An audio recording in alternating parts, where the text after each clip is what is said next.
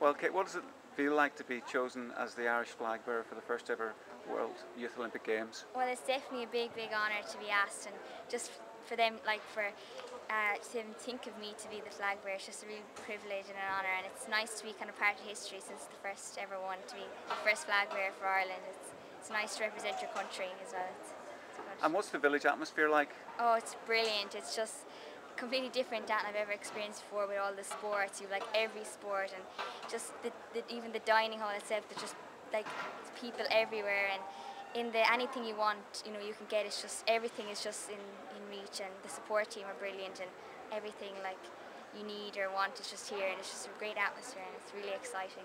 And I'm sure you can't wait to get started in your own competition. Yeah, I'm really looking forward to it now. It's just a big opportunity to actually get to come here and experience it and compete, and I think it'll help in the future. It's just a really good learning experience, and you just meet so many people and learn so much as well. It's brilliant.